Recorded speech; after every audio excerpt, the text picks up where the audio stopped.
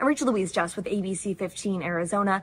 Phoenix is sinking along with many other major cities in the country, but a new study tells us why and by how much. Phoenix is sinking, and so is almost every major city in the country. That's the conclusion from a study published in Nature Cities. It's the result of a phenomenon called land subsidence, when the Earth's surface moves downward. You're probably already familiar with the signs: uneven sidewalks, damage to a building's foundation, cracked pavement. You could notice doors that don't close as well, or windows that don't close as well as they used to. Leonard Auhehe led the study, which estimates 1.4 million people in Phoenix are already impacted. 113,000 buildings are labeled medium to high risk, and about 170 buildings are labeled high risk. Land subsidence, a city settling, might be seen as more of a coastal issue, but it's happening in Phoenix too. Do you think that misconception leads to a delay in reacting to this issue quickly?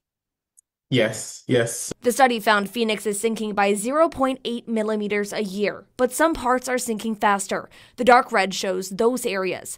The most impacted are along the Salt River and north near the old Skunk Creek landfill, sinking up to 2 centimeters per year. For most infrastructure in the U.S., the civil engineer, American civil engineer, recommended a total settlement of 25 millimeters over the lifetime of the building. That amount sounds very small, but when added up over years and years, it could make the city vulnerable to more serious issues. Some of those issues can come with little warning. In awful cases, subsidence can exacerbate such flooding regimes in cities, regardless of whether you are coastal or not. In most cases, the study found the sinking happened as a result of groundwater pumping. In Phoenix, it also happens because of landfills. Groundwater pumping is happening in Phoenix, though in small amounts. Only 2% of the city's water supply comes from groundwater, Phoenix says.